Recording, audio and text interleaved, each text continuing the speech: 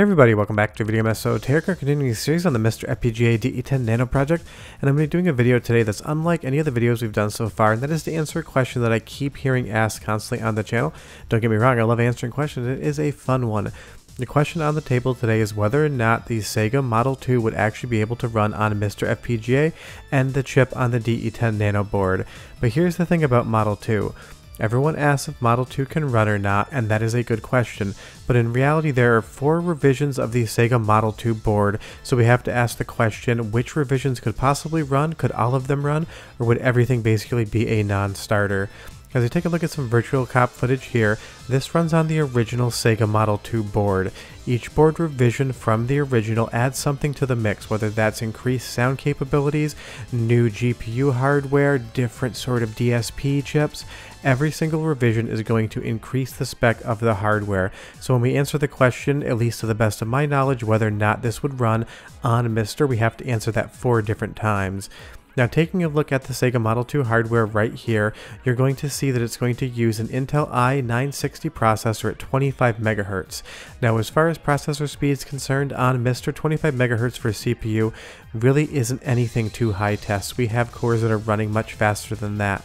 And across the board with all of the Sega Model 2s, the CPU does stay exactly the same. So if we can get that i960 running on a MiSTer, then we at least have the CPU sorted for all 4 revisions of the Model 2. And I know what you're thinking, but it doesn't even look that graphically complex. Compared to something like Perfect Dark, which recently became playable on the Nintendo 64 core, and the Sega Model 2 definitely looks inferior to this hardware. But don't forget, looks can be deceiving. Just because Nintendo 64 looks nicer on your screen does not mean it's less complex to get into an FPGA chip. Now as far as the CPU is concerned, that Intel i960 running at 25 MHz, that is a speed in which we currently have cores that match it, and we have plenty of cores that exceed it. Now don't forget, I am a filmmaker who loves electronics and repairing arcade boards and dealing with the hardware, but I am not an electronics engineer, so keep that in mind. But we have something like FPGA Zoom's Boss's PlayStation 1 2X core, which takes the stock clock speed of the PlayStation 1, 33.33 MHz, and dials it up to a double 66.66. Pretty much the CPU speed of the devil, if you will. And you'll see here on the Chrono Cross intro screen, it is running so much faster, and this was a test to see whether or not Nintendo 64 CPU speeds would be achievable on the hardware. So at least on the CPU side, I don't see anything that would preclude the Sega Model 2 from running on MiSTer. Now we still have a lot of other hardware to go through, and we need to talk about different revisions, so I'm not answering the question until the end of the video. If we move over to SkyTarget, we have jumped up to the Model 2A, which is going to expand the specifications of the base Model 2, and I will get into those specifications in just a moment.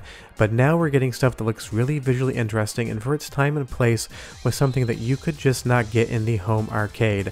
This is an absolutely spectacular game, and it is one that I would love to see on MiSTer. We currently have it on the Sega Saturn core, but a Model 2 core would be absolutely amazing. Now let's see what they did differently here on the Model 2A-CRX. I'm just going to be calling it 2A for here. They upgraded the sound capabilities, increased the game ROM capacity. But what did they do on the sound side? You're going to see here we have a Motorola 68000, a chip that runs a lot of stuff on MiSTer. Then we also have this Saturn custom sound processor that was added to the Model 2A, and the good thing is we know that runs on MiSTer because we have the work in progress Sega Saturn core from SRG 320. It's amazing to have this already working. We can at least say on the sound side of things, the sound CPU and processor on the 2A board are already things that we have implemented within the MiSTer architecture as far as other cores are concerned. And every time we jump up a generation as far as the model boards are concerned, you are going to see that they keep leaping graphically as well. Some of that's just down to the artist getting more comfortable with the hardware. I will tell you when the leap in visuals has anything to do with actual tangible hardware put onto the arcade board. But we obviously know on MiSTer there's different cores that are using the Motorola 68000, and we know that the work in progress Sega Saturn core is using the Saturn custom sound processor because we've been doing videos on it and giving you previews. But go ahead and listen for like 30 seconds so you know what it sounds like, so I can talk about the rest of the hardware. Enjoy! Go!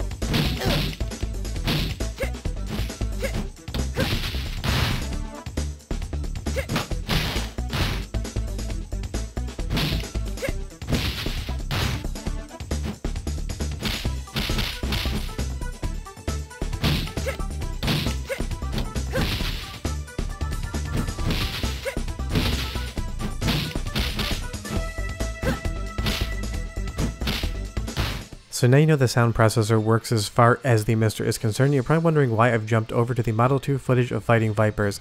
That's not just because it was a good cut, we've also jumped a generation into the Sega Model 2B, which is going to have some fundamental changes as far as the GPU architecture is concerned. You will see here, this is a graphical leap. The Model 2B kind of feels like almost a new platform. Sega was constantly iterating on this hardware, and that's what I want you to understand.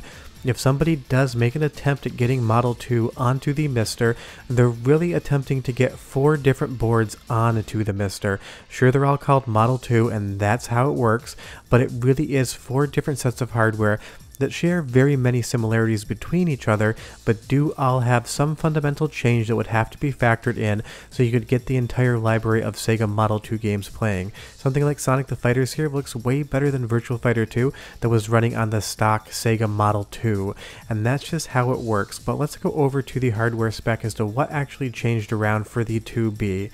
You're going to see it features an upgraded geometry engine or a digital signal processor, and we're going to see right down here that is going to be this ADSP Shark chip at 40 MHz, which interestingly enough is the exact same DSP that's utilized from Konami with things like Solar Assault. Awesome game, super fun, you can get a look at it in different hardware, but those DSP chips do start showing up on the Model 2B, and that is just going to be a change that would have to be factored in when you get to MiSTer FPGA if you want these games running on the 2B core.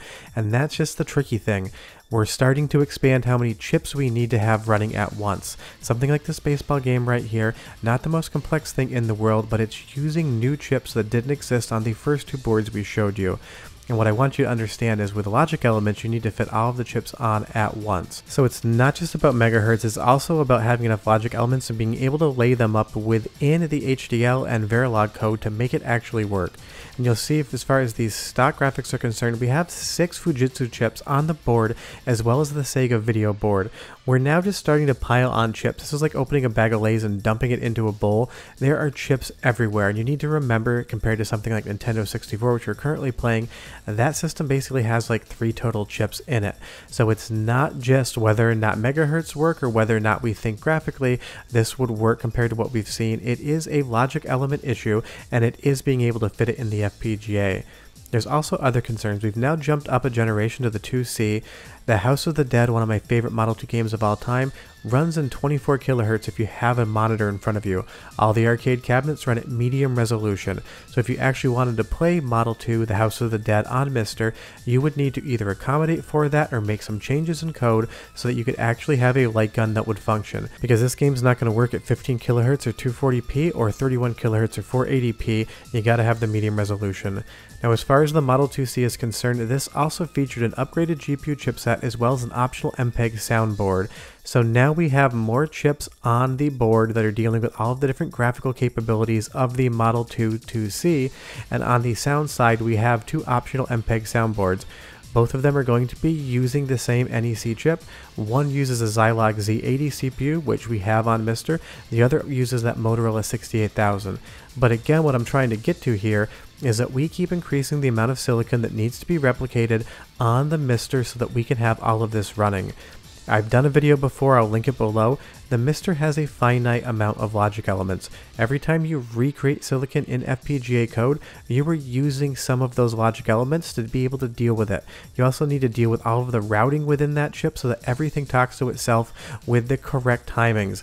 And this gets to be a very difficult job, and the more chips you start adding into the mix, the more difficult that job absolutely becomes. So the question really is, do I think the Sega Model 2 would work on MiSTer? And here's what I genuinely think, and I hope to be proven wrong. I think Sega Model 2 could be doable. Model 2A I think you're going to get away with as well, but once you start adding the Model 2B and the Model 2C additional hardware into the mix, I have this firm belief that you're going to exceed what the FPGA chip on the MiSTer is capable of. But I love to be proven wrong, and again, filmmaker, not electrical engineer, so what in the hell do I even really know? An absolute metric crap ton about arcade hardware with a decent understanding of FPGA technology before I owned a MiSTer that has definitely been expanded upon now that I have one. Those are my thoughts. This is just an opinion. I hope to be proven wrong, so somebody out there make all of the Model 2 boards on MiSTer work, and I will absolutely eat my words. See you next time. Bye-bye.